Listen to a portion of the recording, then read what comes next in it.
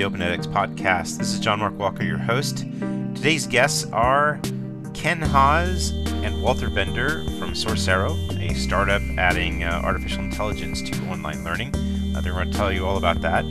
Walter Bender will be the keynoter of the OpenEdX conference coming up March 26th and 29th at the University of California, San Diego.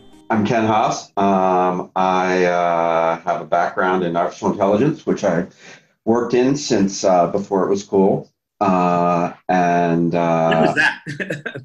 When was it ever cool? Yeah.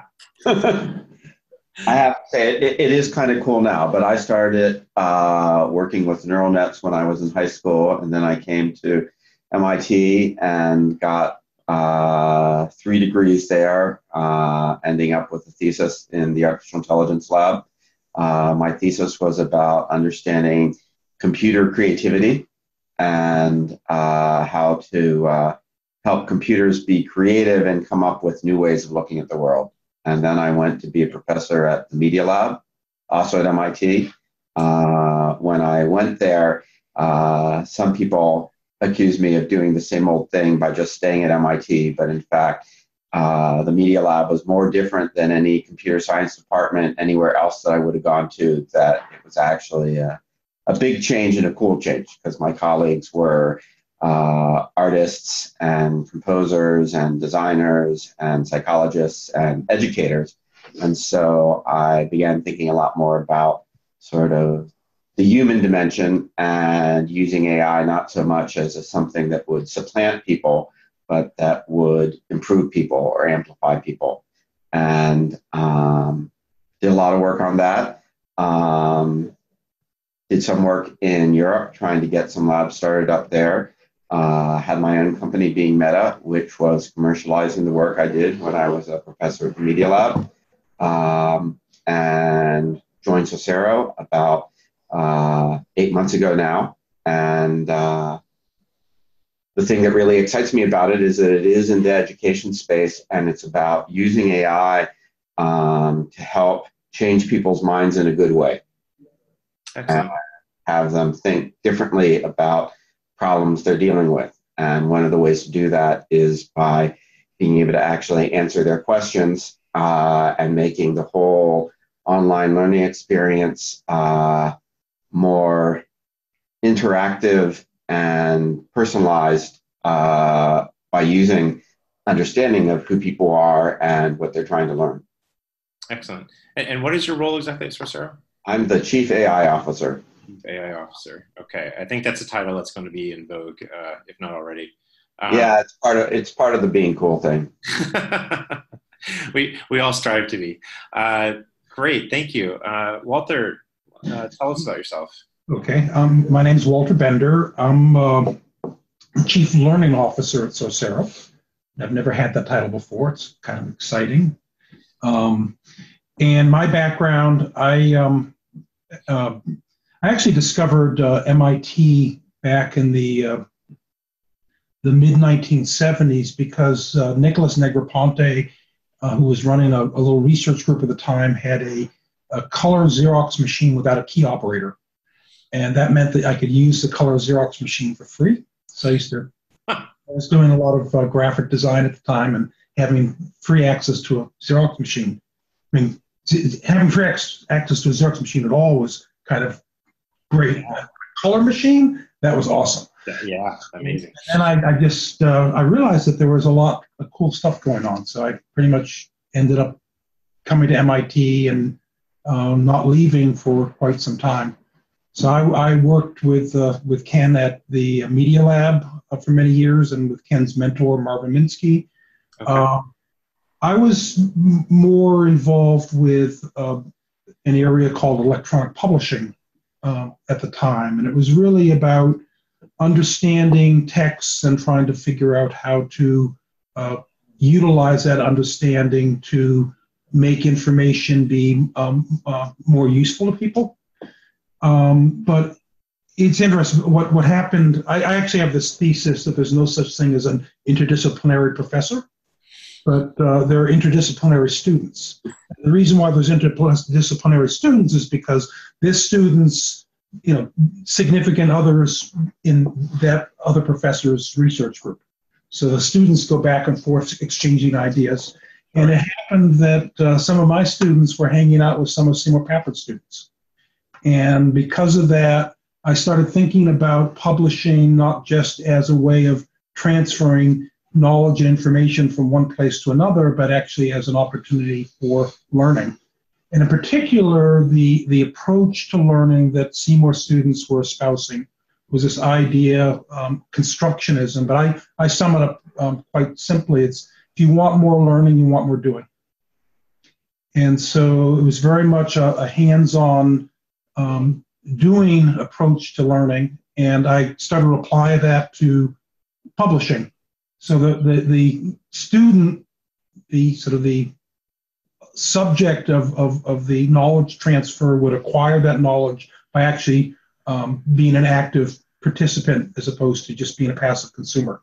There was an interesting program at IBM in the 70s and early 80s called Writing to Read. And the idea was to learn to read by writing. Interesting. In some sense, we took that same idea and applied it to a lot of aspects of publishing.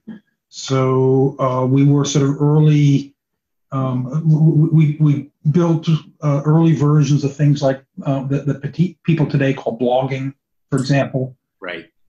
Yeah. Getting the user to be a more active participant in all aspects of publishing, writing, editing, critiquing, etc. So all that said, I got to the point where I needed a little bit of a break from MIT. I'd been there for close to 30 years, and MIT, I can say this even though we're on record. MIT, like any large organization, is a large organization. And large organizations are bureaucratic, and sometimes, the bureaucracy sort of gets in the way of what you want to do. So I left MIT in 2006 with Nicholas Negroponte. We started something called One Laptop Per Child. Sure. There, the idea was really to take a lot of these learning concepts that had been coming out of Seymour and Papert and Marvin Minsky's research for close to 40 years and take them to scale.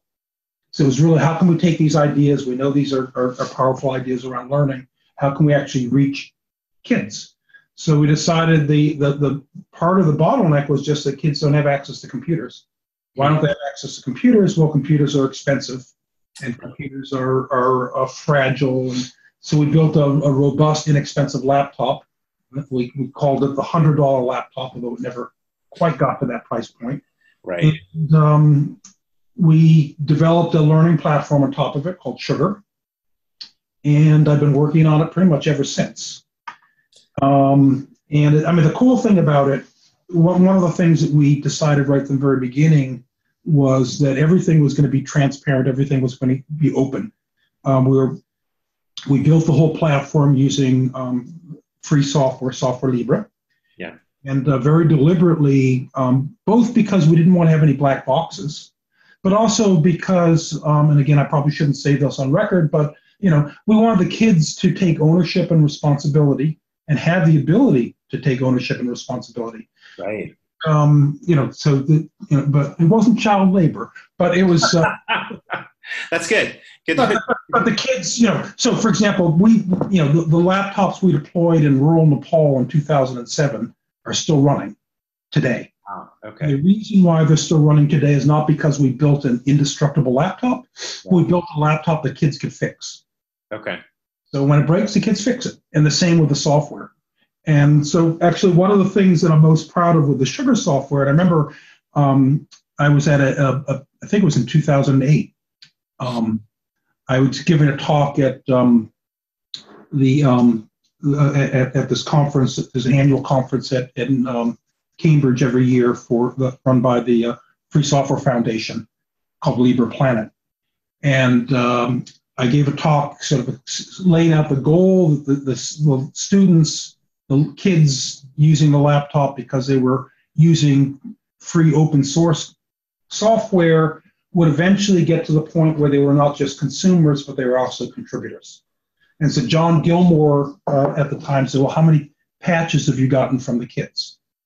And I said, well, give me some time, John. At that time, 0 patches from kids. But by, another 4 or 5 years later, 50% of the patches were from kids. Interesting. And so, but what we did, there's sort of this East Coast, West Coast thing. And, right. in terms of terminology, and I'm going to exaggerate things a little bit, but the West Coast being a little bit more pragmatic, they talk about open source. And that's not so scary to business. Right, right. And but open, means you can see how it works. Right. Software Libre is about having a license to actually do something about it. Right. So the sort of East Coast terminology is about not just being able to look, but also be able to do. And what we did with Sugar is we took it a step further and we said, okay, not only do you have a license, but we're going to give you some scaffolding so you can exercise that license. So we're going to actually enable you to do things. Interesting. Well, I mean, I have to interject that the Free Software Foundation started in Boston, not San Francisco. I think there's a reason for that. Yeah. Well, yeah. Anyway, but in any case, the idea that these ideas are powerful in learning, and the kids give them the right opportunities, they'll exploit these ideas and really do wonderful things. And I've seen it over and over and over again. And the other thing is that, there's a little bit of Tom Sawyer in me. I'm a lazy boy. And if you, try to build everything yourself, that's a lot of work. That's right. A platform that other people can contribute to. They can, not only do they, whitewash Aunt Polly's fence for you, but they, actually come up with their own cool ideas on top of that and do things that I would never have thought of. And so that's part of the pleasure. Sort of like when you get a great student is not a student who comes in and does what you want them to do. It's a great student. It's somebody who comes in and takes you to the next place. Right. Exactly. So that's all part of the ethos of Software Libre. Now, let me sort of try to make the connection to Sorcero, which is... Thank you. I was just about to go there. You can edit this, so I'm a student. Slice and dice a little bit. Okay. I'll try to put more pregnant pauses to make it easier. No worries. Go for it.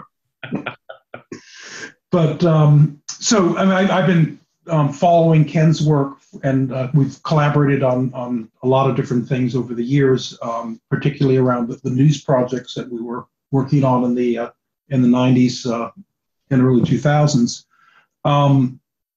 Ken told me what they were trying to do at Sorcero, which is really trying to take AI and knowledge about how people think and apply that to the problem of learning, and in particular to the kinds of problems that I think the open edX world is trying to solve.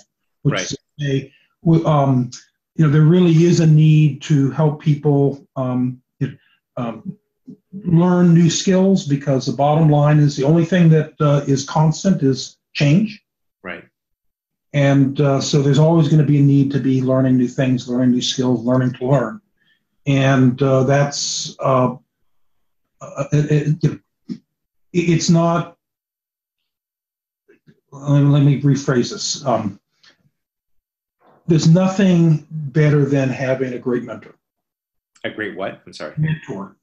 Yes. A great mentor. So Ken and I both had the pleasure of working, for example, with Marvin Minsky. And what Marvin had a knack for doing was getting the people around him to think and engage and really, it was some of it was Socratic, a lot of it was just fun, just pure fun, just the joy of thinking about ideas and tearing them apart and putting them back together again. And but the problem is that we lost Marvin a few years ago, and even when we had Marvin, he didn't scale very well. No. I know that there's a lot of work around cloning, and we've got. Well, that goes way beyond the scope of this podcast. But in any case, the question is, if we can't provide everyone with a Marvin Minsky, what can we provide them with? And so, well, the answer to that would be we make more Marvin Minskys, right? I mean, the teacher, the learner becomes the teacher, the mentee becomes the mentor. Like, yeah, so certainly you guys part, would be a case in point, you know. part of it is turning the model on its head a little bit.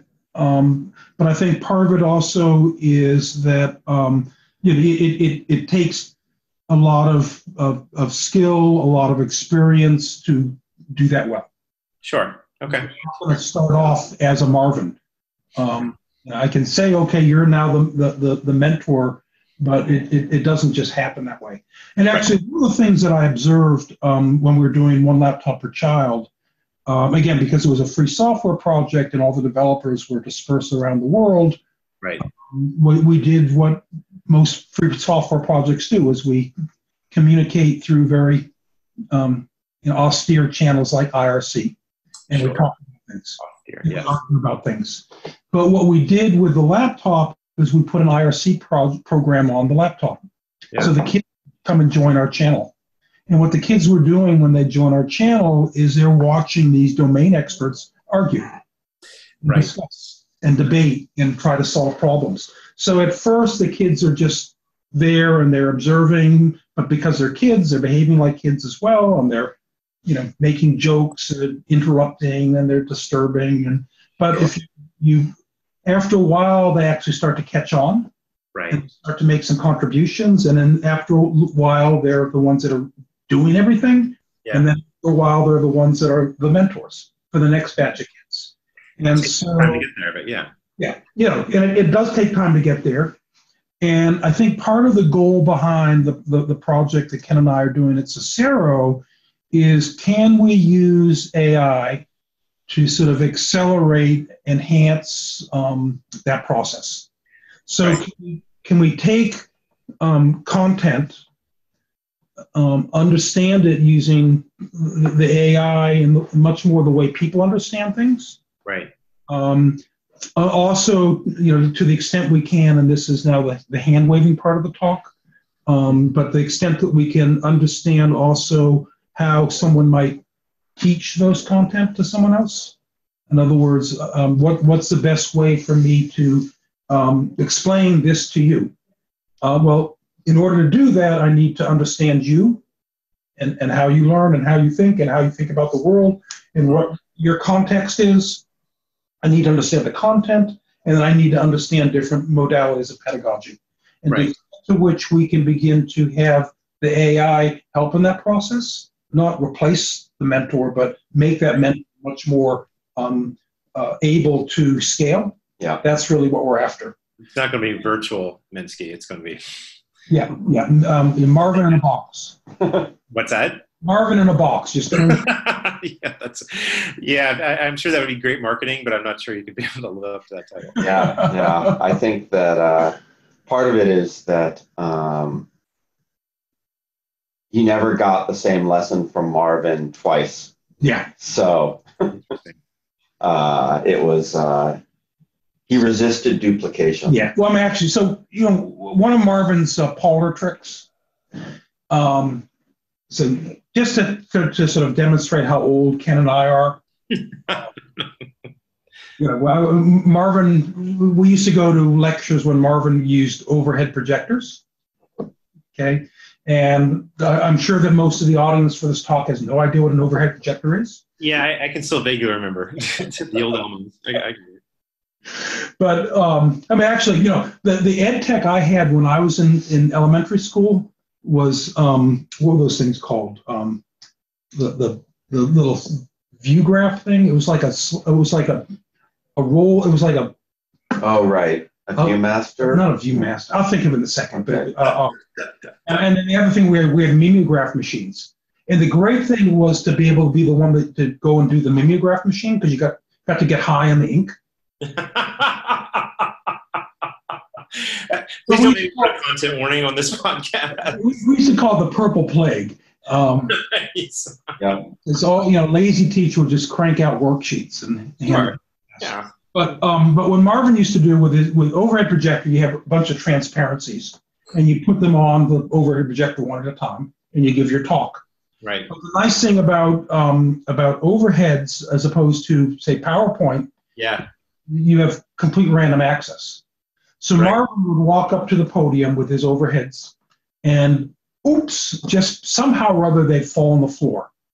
and just scatter. And so he would walk over and he'd look down. Oh, well, let's talk about this. And he'd pick one up, and this looks kind of interesting. And then start talking about that for a while. And then, well, let's talk about this one for now. So it was, it was a way of both being in the moment, right? Yeah, with the content and with the audience, with the student, and at the same time being able to be reactive and responsive to that moment. Yeah. And so the extent to which we can break down sort of this, the rigidity of most course content, right. Where you're sort of, part of it's the tool forces you to go from A to Z, but part of it is just sort of the mindset of this is how you teach, is to go from A to Z. Right. But by putting the AI in the middle and letting the AI take on some of, sort of mimic Marvin's Poller trick to some degree. Yeah. Take a look at what sort of, what can I use as a point of departure to actually get the student to start thinking deeply about this thing that I think is important. Right. And rather than always starting in the same place. It's different from, say, this isn't about, Johnny is having trouble with his sevens table, so let's give him more, multiplication of, sevens. Right. It's about that. It's much more about Johnny's actually interested in learning how to solve this kind of problem. Let's engage him in that so that he gets deeper into it and starts realizing about increasing the level of engagement. Yeah. But I could see how, I guess two things. I could see how some instructors would be terrified by this. I can see how some students would be terrified by this. There's an element of fear, I think, that runs throughout our educational systems on all sides, really. And then I guess the other point I would bring up is, if the idea is to increase the levels of engagement, is AI necessarily the best way to do that? Are there not other methodologies, like say through means of communication, that could increase the collaboration, such as we see in our free software communities? What makes you go the route of, well, we need artificial intelligence to be able to sit between the student and the instructor? I'll let Ken answer, but I'll just answer first really quickly, which is my answer is simply scale. Okay.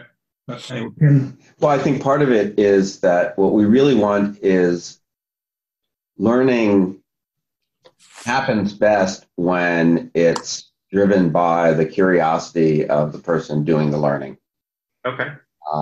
And given that you're doing that, one of the things that AI can provide is it can provide the structure or background when someone is doing what's interesting to them and they need to know something, rather than, they could go out and they could ask the hive mind, other students taking the course, people who've taken it before, mentors, whatever, but the response to that, when you post a question on Stack Overflow, you often don't get a response right away. Most often, if you're lucky, you'll get responses from 2 years ago that actually answer the question. But if it's a new problem, you're not going to run into that. But if in fact in the universe of a particular course or area or whatever, you that answer is in there, right. The fact that the student isn't locked on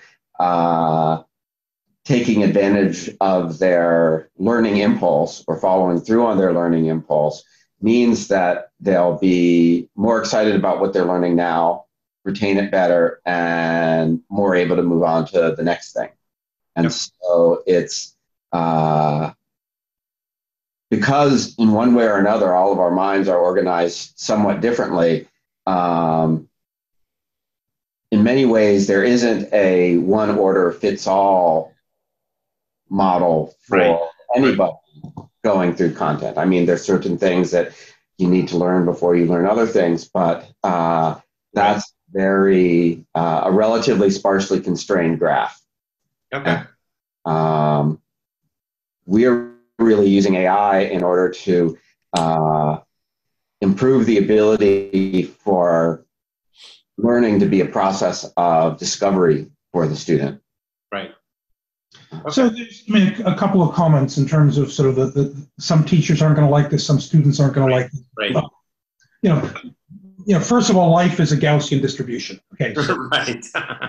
you're always going to have people along the curve in different places. Right. But you know, one of the observations, I'll talk about teachers first. I think I've mentioned this to you before, or made this observation with you before. Yeah, I met a lot of teachers when we were doing One Laptop Per Child, and I met teachers from all walks of life and all parts of the planet. Sure. And you know, one thing that was pretty universal was that teachers can learn too. Teachers what? Oh, right. Yes. Learn too. Yeah, the best way to learn is to have to teach the course, right? I mean, And you know, and but you know, it's the system and the structures that take that opportunity away from teachers. But I think teachers are actually pretty happy when they're learning. sure.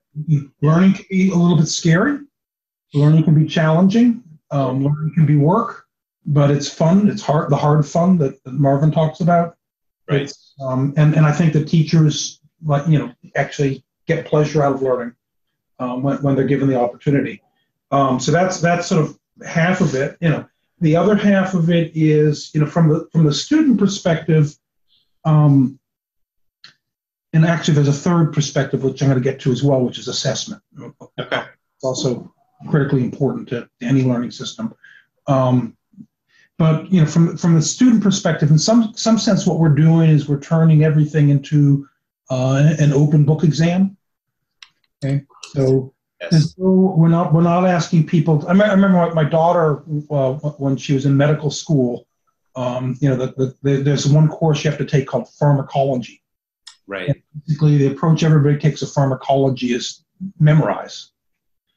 And that's the only way to get through pharmacology, unless you're my daughter, because my daughter inherited from her father the laziness gene. She's lazy to memorize all this stuff. And so she decided, well, I'm just going to figure out how it works. And actually, pharmacology has a method to it, if you actually so. That digression aside, the idea that we can spend our time not memorizing but applying the knowledge, A, it's a lot more fun, and B, it's a lot more scary. Because now we're expected not to regurgitate back facts, but we're actually expected to think about and know about why this matters and how do I use this, not what is it, but what's it for. And so engaging in that. So if we let the AI worry about what it is and also help you identify what it's for and where to apply it, then you're into the useful part of the learning. So the AI is just sort of an accelerant to get you to the good stuff. Okay. Now, again, that puts some onus on you as a learner to actually be, you know, less passive. Right. Engage. I'll get to that, but yeah. That's intimidating, and that's work.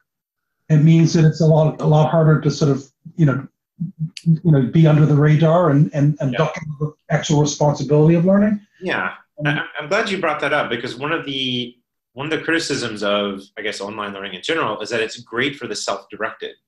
Yeah. And that gets into all sorts of societal biases and prejudice and, you know, racism, misogyny, et cetera.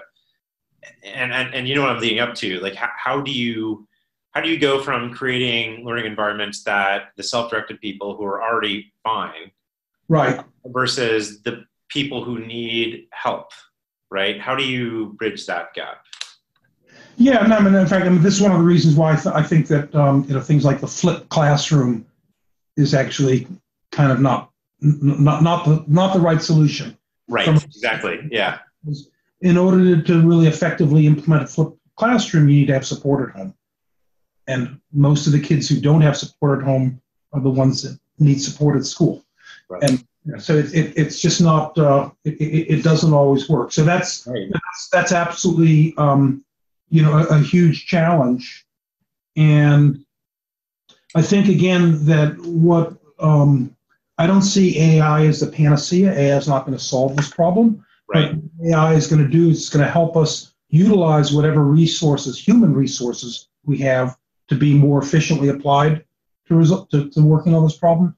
Sure. So if the teacher's actually in the classroom, much more in the role of mentor than instructor, the teacher is providing a lot more value, and it's a lot more, actually, again, it's a lot more fun for the teacher and the learner.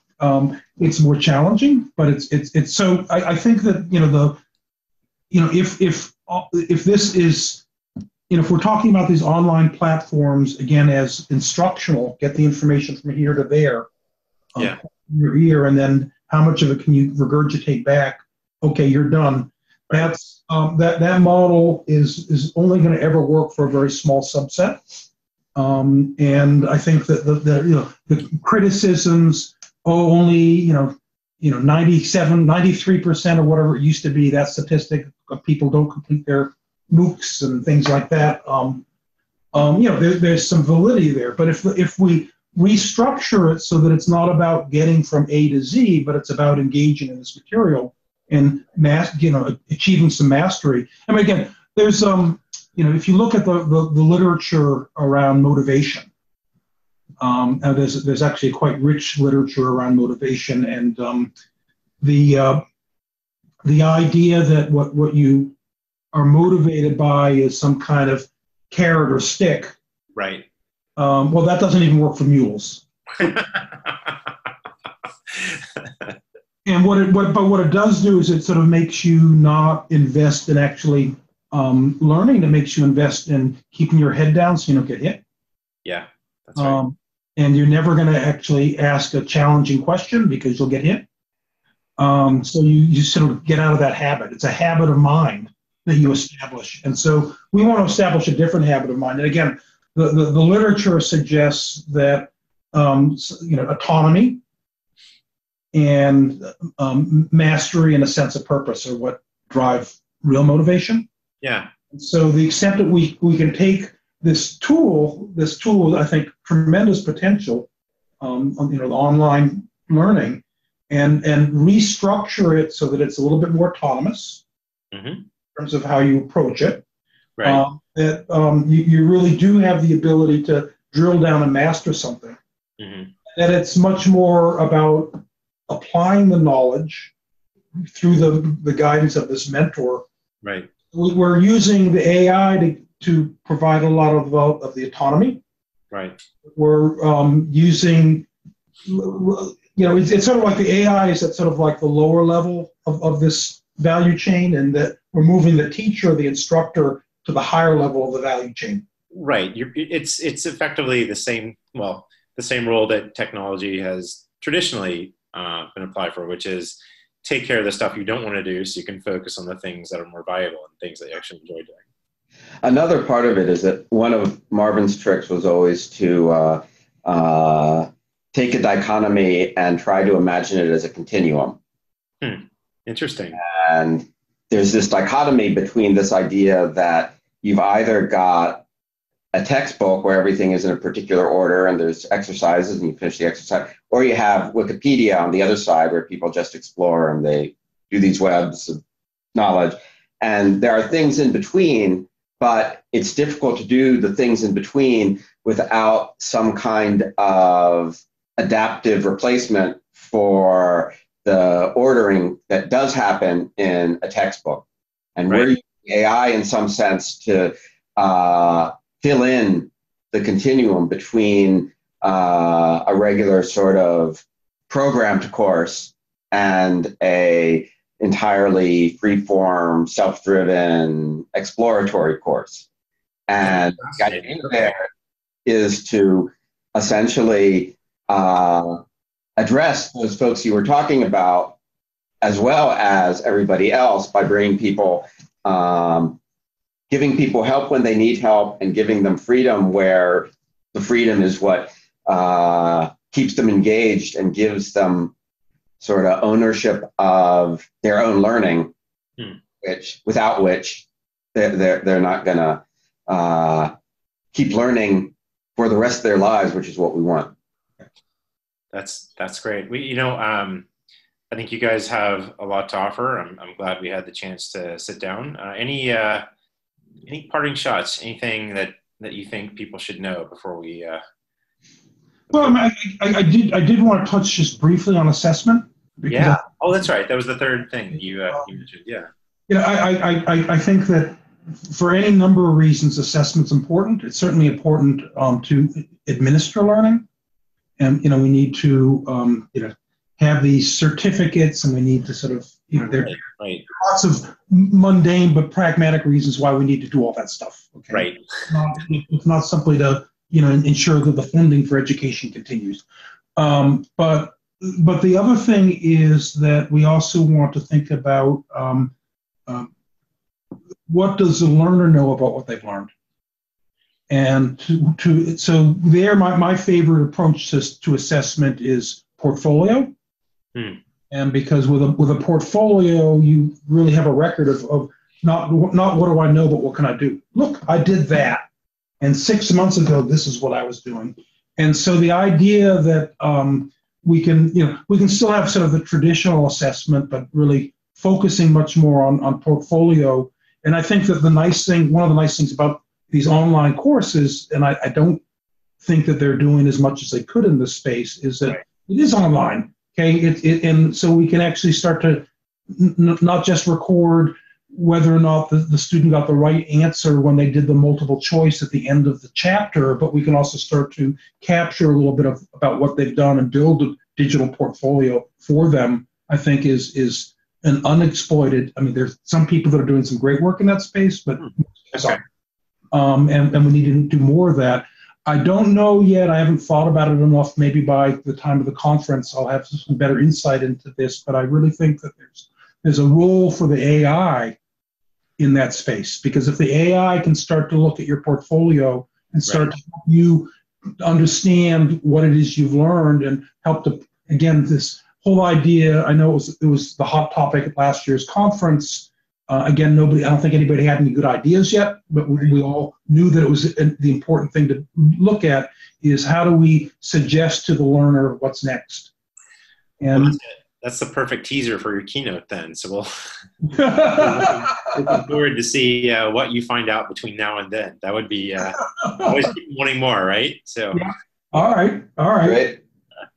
So, all right, so I'll try to think about that between now and then. Thank you, gentlemen. Reminder, Walter Bender will be keynoting at the Open edX conference, March 26th to 29th at UC San Diego. We're looking forward to that. Thank you so much, Walter and Ken, for being with us today.